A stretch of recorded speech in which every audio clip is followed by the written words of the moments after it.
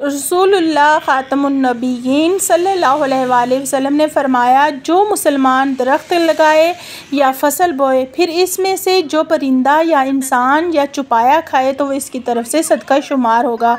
ये सही बुखारी की हदीस मुबारक है। दरख्त और पौधे लगाना सुन्नत नबवी सल्लल्लाहु अलैहि वसल्लम है।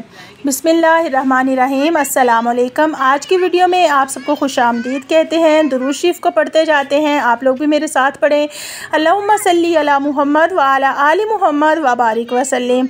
व्यूअर्स, आज की वीडियो शजरकारी के बारे में है। हम लोग गए थे नर्सरी, थोड़ी सी नर्सरी विज़िट के बारे में आप लोगों को बताऊंगी और साथ में आप लोगों को इधर बताती चलूँ कि हमारा कुरान क्या कहता है दरख्तों और पौधों को लगाने के बारे में। सूरह लुक़मान की आयत नंबर 8 में अल्लाह ताला फरमाते हैं, फ़अंबतना फ़ीहा मिन कुल्लि ज़ौजिन करीम, फिर उस पानी से इसमें हर किस्म की नफीस चीज़ें उगती हैं। एक जो और जगह पे सूरह नहल में अल्लाह ताला फरमाते हैं, वही अल्लाह ताला तो है जिसने आसमान से पानी बरसाया जिसे तुम पीते भी हो और इससे दरख्त भी शादाब होते हैं जिससे तुम अपने जानवरों को चुराते हो। आप सल्लल्लाहु अलैहि वसल्लम ने फरमाया, अगर तुम में से किसी के हाथ में खजूर का पौधा हो और क़यामत आ जाए तो इससे पहले तुम वो पौधा ज़रूर लगाओ। इतनी अहमियत है कि क़यामत आ रही है और आपके हाथ में कोई पौधा है जिसको आप लगाना चाहते हो तो उससे पहले कि तुम वो पौधा ज़रूर लगाओ। और भी जगह जगह पे दरख्तों की अहमियत और पौधों की अहमियत के बारे में हमें मिलता है। और खुसूसन जो आजकल पाकिस्तानी मुतासिर हैं, देखें कितनी शदीद गर्मी पड़ रही है और एक नीम का दरख्त लगाएं जो 2 AC के बराबर काम करता है।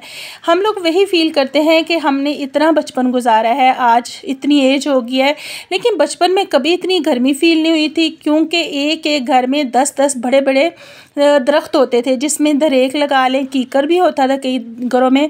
सबसे सुखचैन का पौधा होते, सुखचैन के इतने बड़े दरख्त होते थे, हर घर में दरख्त सुखचैन और नीम के दरख्त होते थे जिसकी वजह से घरों में AC की ज़रूरत क्या। और पहले लोग देखें, अभी तो चलें बिजली की सहूलत मुयस्सर है, हमने अपने होश में देखा है कि हमारे नानकों में बिजली नहीं थी, ये जो इलेक्ट्रिसिटी है ये नहीं थी। हमारे गाँव में थी लेकिन 1 किलोमीटर के फासले पे हमारे नानकों का गाँव था जिधर हमने अपने बचपन में लाइट नहीं देखी। और देखें जून जुलाई अगस्त हम लोग उधर ही जाकर छुट्टियां गुजारते थे लेकिन कभी गर्मी फील नहीं हुई थी। आज ये हाल है कि बड़े क्या बच्चे, जानवर और सारी चीज़ें बिलबला उठी हैं गर्मी की वजह से। सिर्फ हम लोगों ने कंस्ट्रक्शन बहुत ज़्यादा कर दी, हमने अपने आप को लग्जरी में डाल दिया और देसी और सारी अल्लाह ताला की जो नेचर है उससे हम लोग दूर हो गए, तो उसकी वजह से आज हम तकालीफ बर्दाश्त कर रहे हैं। दूसरे कंट्रीज़ में तो ये है कि बिजली का बिल देना बहुत आसान है। आज देखें पाकिस्तान में क्या हाल है कि जिस घर में सिर्फ एक पंखा और एक बल्ब चल रहा है उस घर का बिल जो है वो 10 से 12 हज़ार है। एक बंदा जो मंथली 15 से 20 हज़ार कमाता है वो सिर्फ बिजली के बिल अदा करेगा, बाकी वो क्या खाएगा और क्या बच्चों को खिलाएगा। तो बहुत बुरे हालात हैं। जो भी मेरी वीडियो को देख रहे हैं वो अपने लिए भी और अपने पाकिस्तान में रहने वाले हर मुसलमान के लिए दुआ करें कि अल्लाह ताला सब के लिए आसानियाँ पैदा करे, लेकिन उसके लिए हमें अपने आप को भी ठीक करना पड़ेगा। कहीं सारा कसूर गवर्नमेंट का भी नहीं है, कसूर हमारा भी है। हमने अपने आप को सुस्ती और काहली में डाल लिया। अच्छा, हम लोग समझते हैं पता नहीं ये जो प्लांटेशन है या जो गार्डनिंग है इसमें कितना खर्चा आता है। यकीन करें आप अपने डेली में जितने अपने बच्चों को पैसे खर्च करने के लिए, पापड़ खाने के लिए देते हैं, उसमें से 2 दिन आप ना दें तो आपके 6 से 7 गमले जो पौधे जो हैं वो आ सकते हैं। और ये जो आप लोगों को सीजनल प्लांट्स नज़र आ रहे हैं ये लगाना तो बिल्कुल, ये तो 100 से भी कम रुपीज़ में होते हैं कि भी आप लगा सकते हैं, जिससे आपकी आंखें भी, जैसे आप फूलों को देखेंगे तो आपको बहुत अच्छा फील होगा। हम लोग महीने में 1 या 2 दफ़ा नर्सरी का विज़िट ज़रूर करते हैं, तरह तरह के प्लांट्स देख के और ये सारा कुछ देख के हमारा दिल भी बहुत खुश होता है और दिल करता है इससे ज़्यादा जो है हम लोग लगाएं।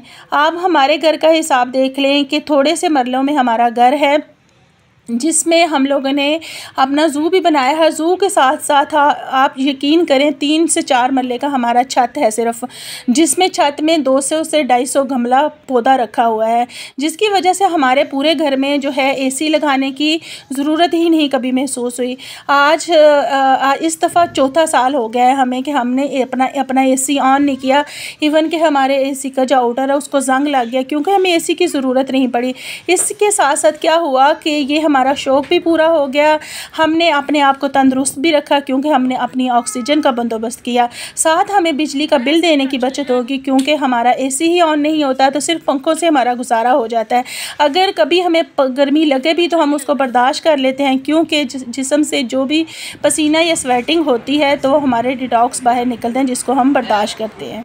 इंडिया के मुकेश अंबानी को ही देख लें, उसके रिलायंस इंडस्ट्रियल एरिया का जो धुआं था उड़ता था तो उसको नोटिस मिला कि इसका कोई बंदोबस्त करें। उस बंदे ने क्या कमाल किया कि उस इंडस्ट्रियल एरिया के इर्द गिर्द हज़ारों एकड़ पे मुहित जो जगह थी, जो फसलें थी, उस पर उसने आमों के बागात लगा दिए। आज 10 साल 12 साल के बाद ये है कि इंडिया पूरी दुनिया में सबसे बड़ा आम का एक्सपोर्टर बन गया। तो ये सोच की बात है, अपनी सोच को मुस्बत रखें और पाकिस्तान के लिए काम करें। आप लोगों से मुलाकात होगी नेक्स्ट वीडियो में, तब तक अल्लाह हाफिज़, फ़ी अमानिल्लाह। अपने घरों और बाहर जितने भी है अपने गमलों में पौधे लगाएं या बाहर ज़मीन में पौधे लगाएं तो अपने हिस्से के पौधे ज़रूर लगा के जाएं ताकि कल को हमारा भी कोई ये सदका शुमार हो जो हम अपने हाथों से कुछ करके गए हैं। ये देखें बाहर जितनी भी रोड के साइड्स पे दरख्त हैं उनमें लोग बैठ के छाँव का मज़ा ले रहे हैं। अल्लाह हाफिज़।